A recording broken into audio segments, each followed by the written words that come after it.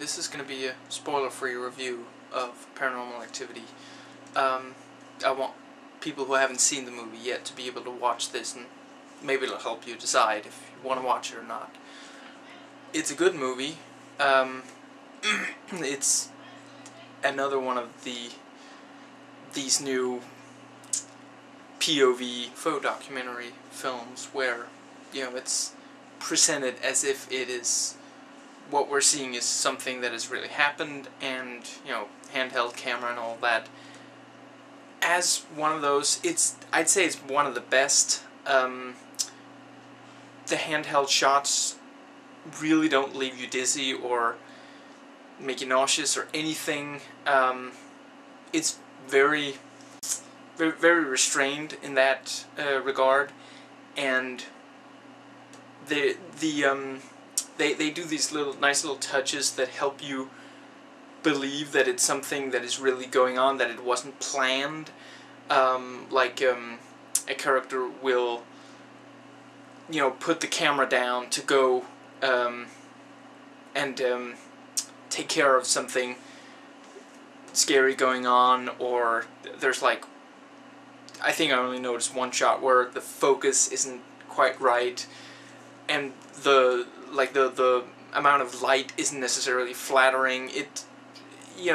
It's fairly convincing, although that has got to be the most effective microphone I've ever on any. But you know, that can be said for most of these. They pick up sounds that we're supposed to hear. So I guess I can briefly go over the plot. You probably already know the basic idea. Young couple living in a house. She has this.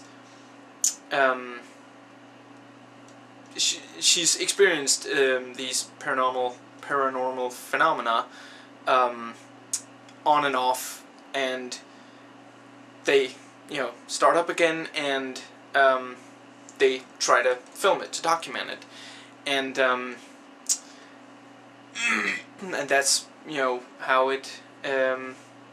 I suppose you could say that there's not a lot of plot, and it's relatively simple, but you know, it's easy to follow, and in general it is a fairly minimalistic film. There's not, you know, it doesn't go over the top at any point really. It's all very, very nice and subtle, and gradually building in terror and suspense, and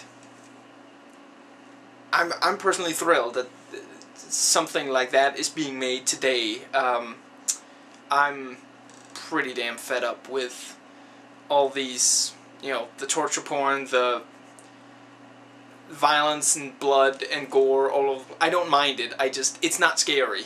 It can be used to, it can be shocking, and it can be effective, but there has to be something else. Like the Thing, very violent, very gory, but it's not about that. It's the paranoia that really, and really the effects just, they're there to show that, you know, pretty much what it wants to do, the Thing can do. You know, it's not very limited in what it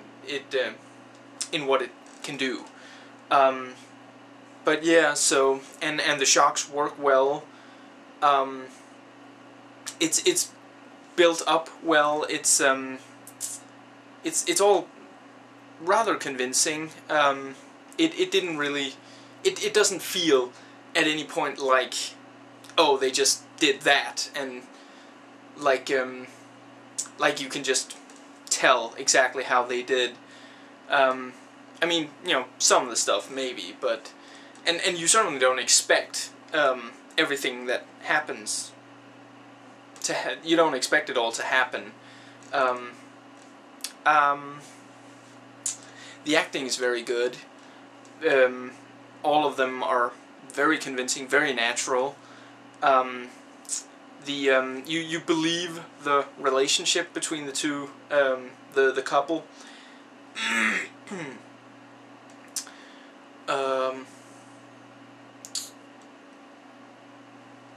And in general, the cast they're all believable, and their characters are,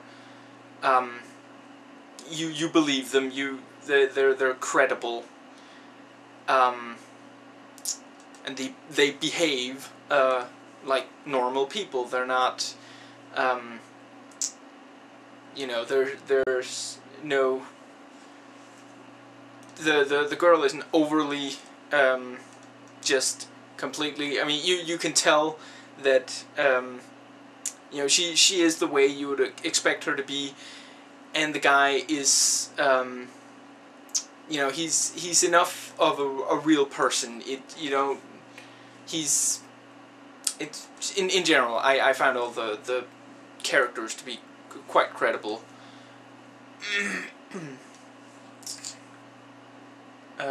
The sound and the editing in general, very very subtle and, well, subtle. It's effective.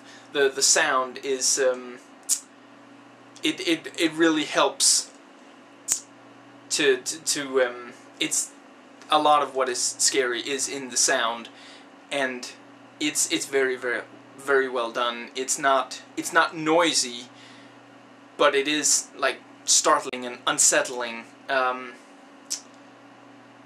If you played Silent Hill, think Silent Hill without the, you know, the alternate world where it is, you know, noisy and erratic.